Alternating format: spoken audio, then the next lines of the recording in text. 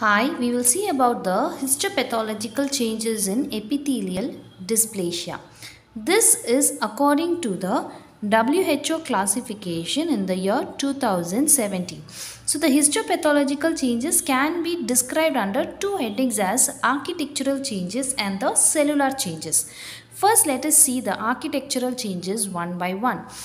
First one is the drop shaped retirages. So which is otherwise called as the bulbous retirages. Then there is going to be irregular stratification. That is, the epithelium has lost its stratification.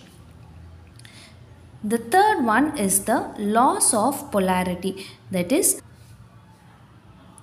then it is the loss of cellular cohesion.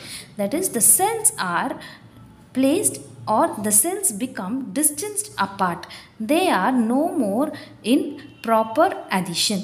Then the next feature is dyskeratosis. So there is going to be premature keratinization and also individual cell keratinization.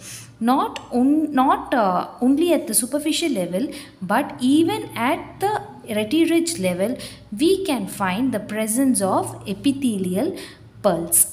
Then it is the mitosis. About mitosis, there is going to be abnormal mitosis. That is, mitosis will also be present at the basal level or at any level of the epithelium, and also there is going to be increase in the mitotic figures. At the cellular level, if we see, there is one feature of describing the mitosis as atypical mitotic figure. Okay. There is also going to be the presence of atypical mitotic figures. The other cellular changes present is cellular pleomorphism.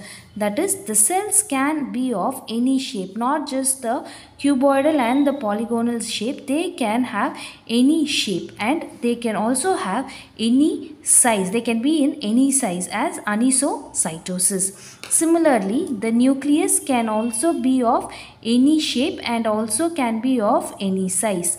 And there is also going to be the presence of hyperchromatism.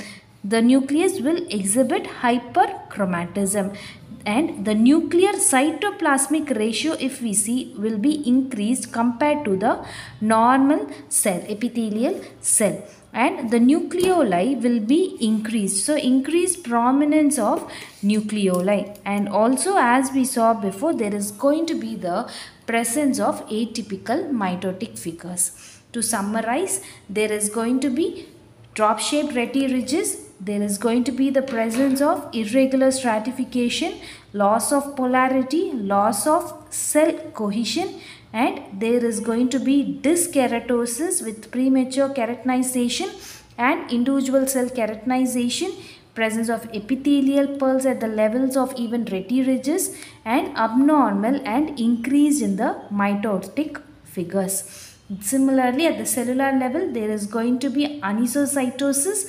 anisonucleosis, there is going to be cellular pleomorphism, nuclear pleomorphism, hyperchromatism, increase in the nuclear cytoplasmic ratio, increase in the nucleoli number and size, and also the presence of atypical mitotic figures.